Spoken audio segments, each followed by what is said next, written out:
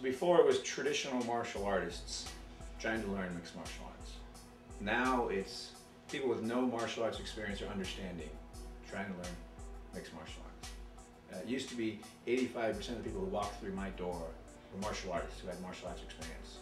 Now it's 90% of the people who walk through the door have no martial arts experience, saw it on TV and want to be a mixed martial artist.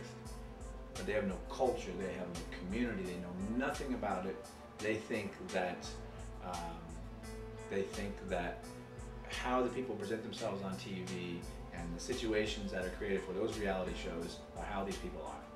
They think these guys are cavemen, they're tattooed idiots, and they think that when they come here they're supposed to be that person. And I go, no, those are the idiots. We're going to teach you about mixed martial arts. Because it's martial arts, we're just doing a bunch of them.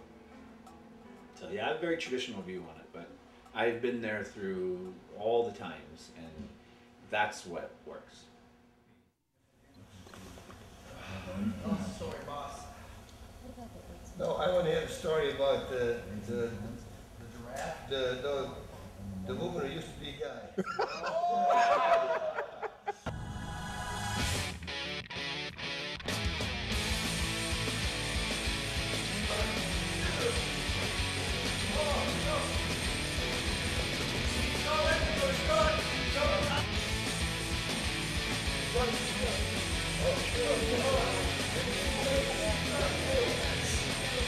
He stuck both of his hands inside of my chest, pulled it open, and no one said anything. And I'm the dirty fighter. Martial arts practitioners wear this ridiculous outfit called a gi. It's more like a bathrobe to me.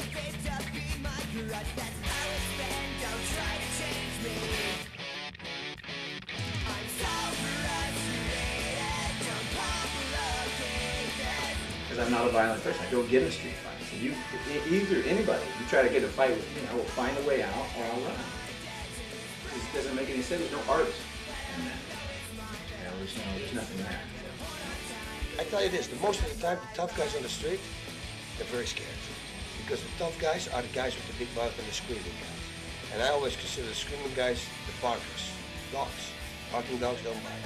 I really believe that. So the harder they scream to me, the more fear they show to me. I don't see it. So most of the time the bully on the street, he's a bully on the street and not in the ring because he doesn't have the balls to step into a ring or anything. But on the street he knows he can dominate people and intimidate people with screaming. Maybe attacking them because they're afraid, they don't defend themselves. But if he does it against a professional fighter, it's all different ballgame. I love martial arts. I like to compete and fight and stuff. So I figured, I want to compete and represent, the Vietnamese community the best I could.